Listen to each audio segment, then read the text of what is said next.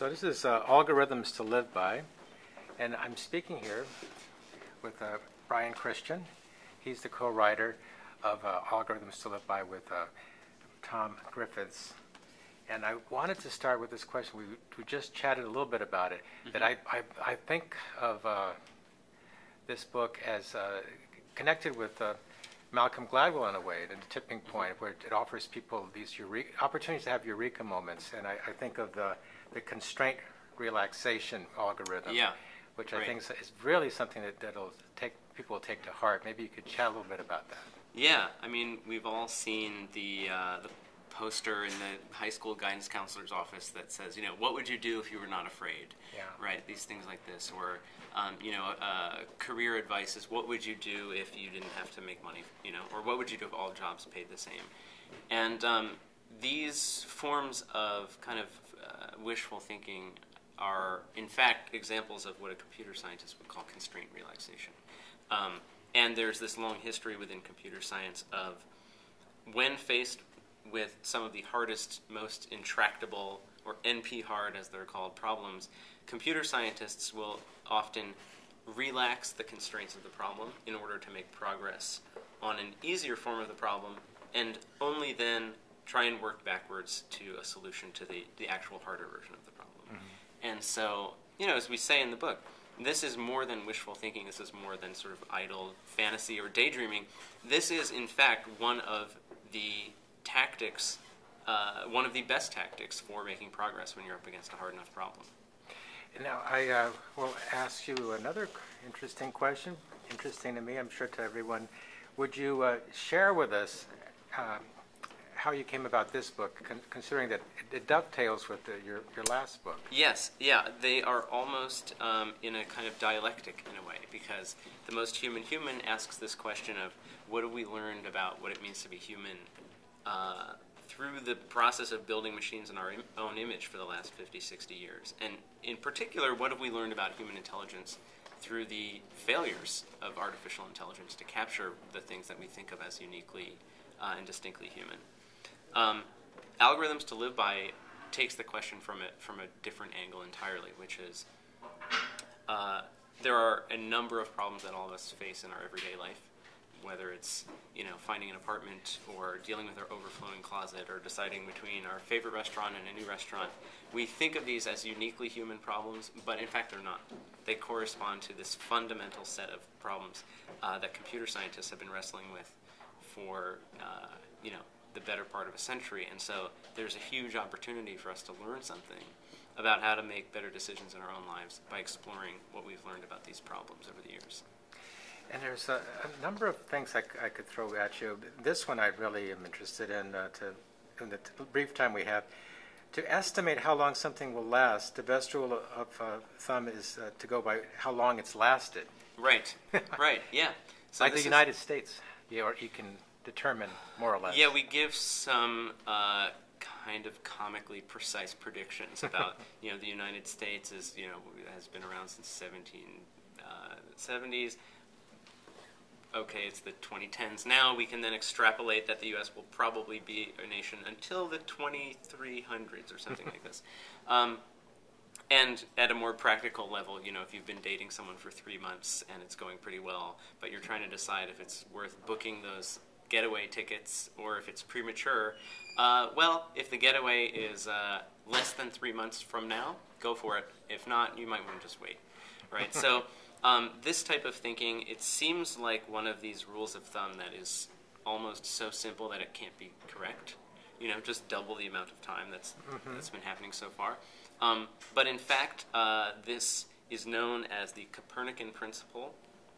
But it's really an instance of Bayesian reasoning, of Bayesian induction. So if you do not have any preconceptions of how long this phenomenon is going to last, and you kind of stumble onto it at some point in time, then the correct answer of the best, most rational prediction for how long it will last is indeed exactly as long as it's lasted so far. You just assume that you've arrived exactly at the midpoint in this phenomenon. And you can derive this in two different ways. It also results from what's known in Bayesian inference as an uninformative prior or a scale-free prior. So there really is a rigorous math behind what seems like this super simple everyday rule of thumb. And it can be applied in other domains as well.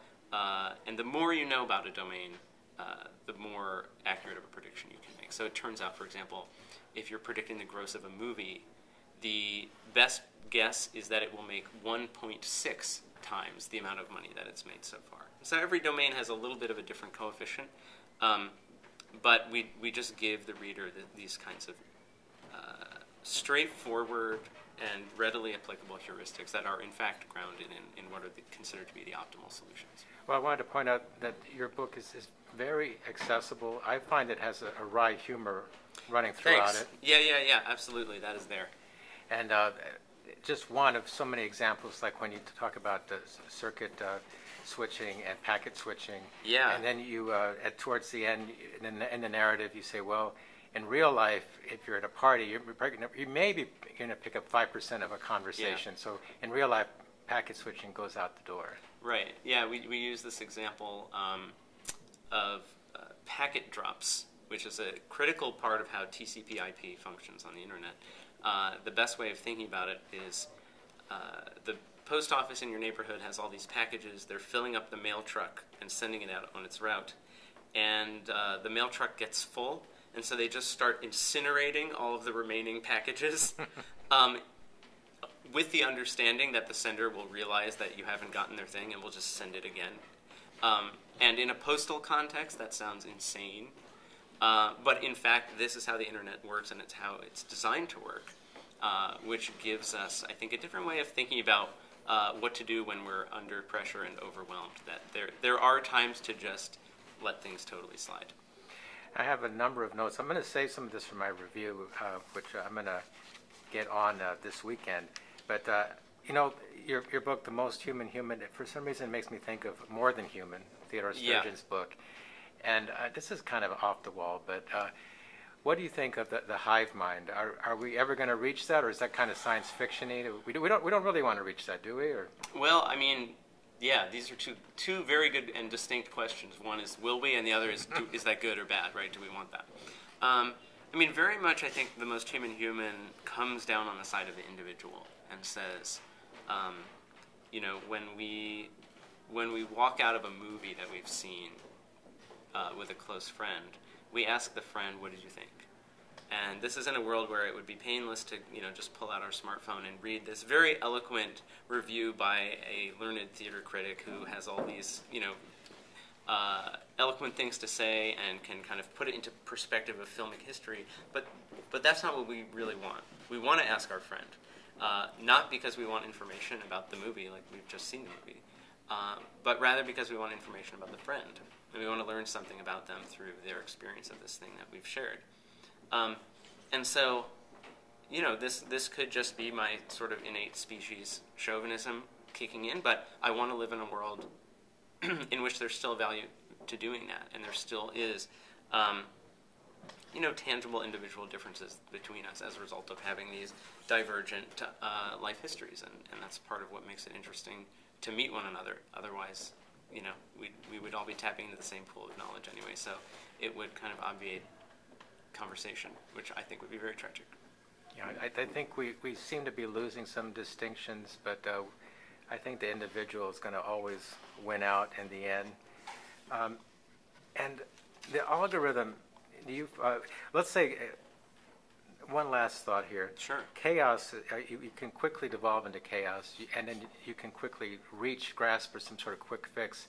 But in the case of an algorithm, that's not a quick fix. That's something tangible, a level of security you get from that, don't you?